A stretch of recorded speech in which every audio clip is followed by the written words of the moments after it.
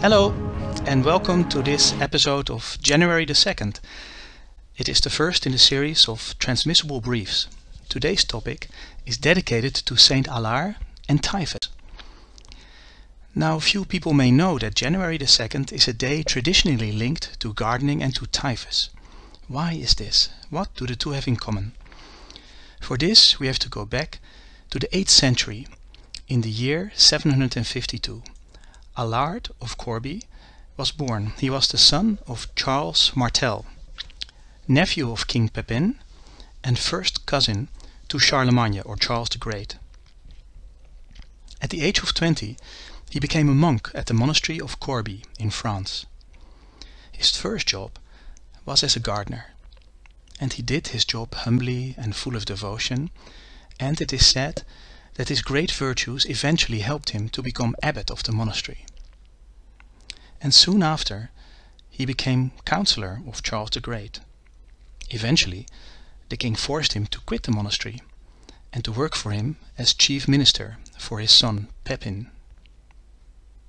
Adelard retired to the abbey at Corbie at 826, where he became ill on December the 23rd, and he died on January the 2nd.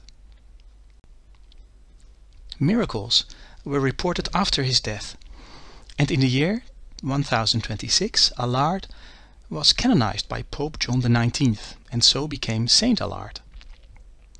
It will not surprise you that he became patron saint of gardeners, and in addition, for some reason, he also became the protector of sufferers of typhus. And for a long time the diagnosed typhus was used for all types of severe fevers. The Greek term typhus, smoke, mist or fog is what it means, was used by Hippocrates to define a confused state of intellect, and in this sense it is aptly applied to typhus fever with its slow cerebration and drowsy stupor. Boisier de Sauvage first in the year 1760 called this fever typhus, and the name was adopted by Cullen of Edinburgh 9 years later. Before the time of de Sauvage, typhus was known as pestilential fever, or by some other name linked to the places where these epidemics of fever would erupt.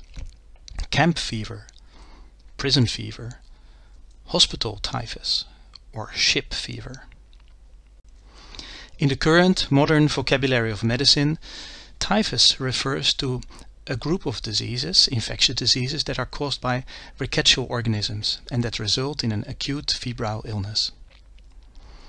Arthropod vectors transmit the etiologic agent to humans, and the main diseases of this group are louse-borne or epidemic typhus, also called Typhus exanthematicus, the classic typhus fever, and this is caused by Rickettsia prowazekii. And there is a special form known as Brill-Zinsser disease. Then there is flea-borne typhus fever, also called murine typhus or shop typhus, and this is caused by Rickettsia typhi or Rickettsia felis and transmitted by fleas. And then there is a mite-borne typhus fever, also called scrub typhus or Tsutsugamushi disease, and this is caused by Orientia tsutsugamushi. So a lot has changed in our views on typhus and our knowledge about the disease, and this knowledge helps us to better prevent and control the transmission of these infectious diseases. And what has not changed is that still today we honor St Adelard on January the 2nd as the patron saint of gardeners and the protector of typhus patients. If you want to read more, feel free to follow up on these references.